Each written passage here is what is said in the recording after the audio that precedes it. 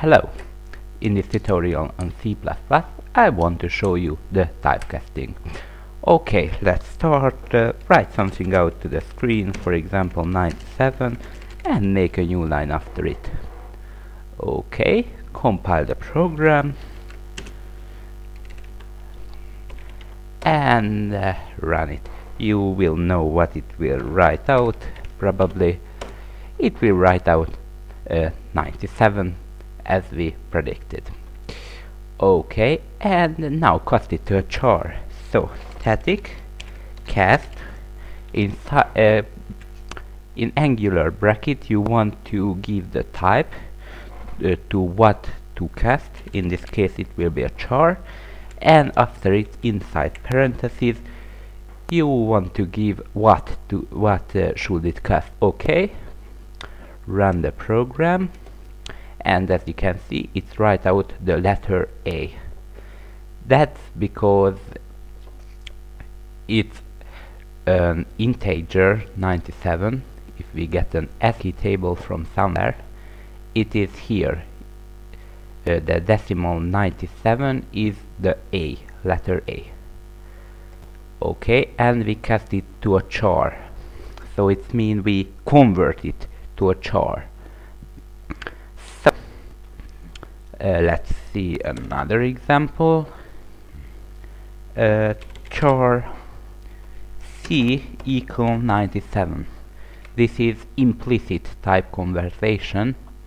It means the compiler do it automatically for you. So write out the character C, and as you can see we get the same result because the compiler automatically converts this integer value to a char data type. Okay, similar could happen if we write a double d equal, actually make an integer variable, so int I equal 42 and make it I. The compiler will automatically convert this integer value to a double value. This is a very safe type conversion because the double can hold anything that an integer can. So, and write out double. Compile, run, and it write out the double value. Okay, in the other hand, if we convert it to an integer, so int m equals d, it will be it will make loss, so this will lose because the integer cannot hold it. Compile, run, and as you can see it lost. Okay, this is called implicit type conversion, where you don't have to do anything, just the compiler will do it for you. And this static cast char and m like that, it will an explicit type conversion called casting. So it will write out a star asterisk character because the 42 is an asterisk character.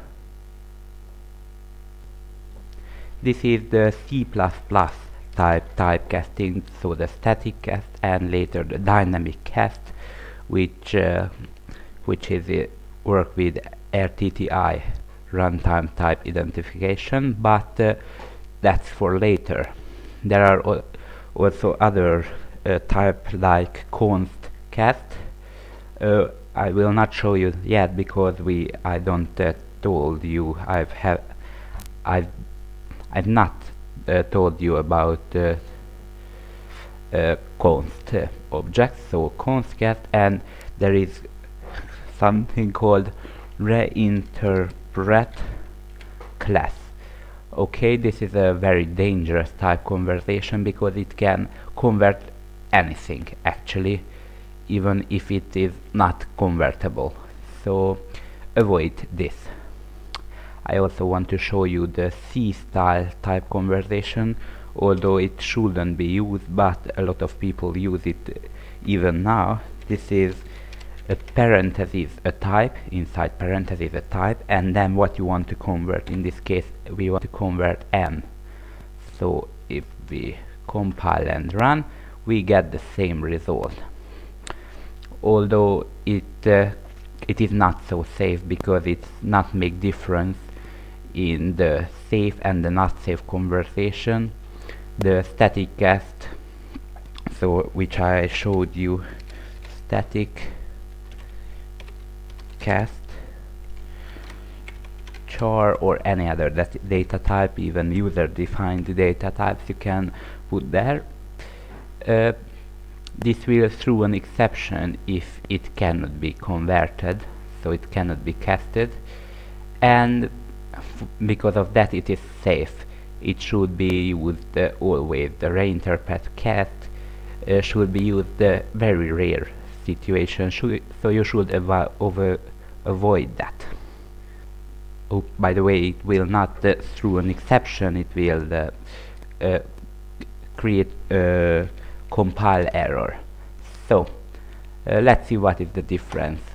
Try to convert to a char pointer. It of course fails because the double cannot be converted to a char pointer. So save it and try to compile it. So g++ first.cpp, like that, and as you can see it gives an error. Of course try this with the C style, so char and an asterisk, so it is a char pointer, and try to convert cast with that. Okay, run the program, and as you can see it gives a segmentation error. Of course it is a bad thing, you don't want to do that. Try with the reinterpret cast, so cast and the char pointer, and inside parentheses what do you want to convert. Try to compile and run. Similar error. As you can see, the static cast is the most safe, because it will give an error if it cannot be converted, so casted. And I think that is what I want to show you today.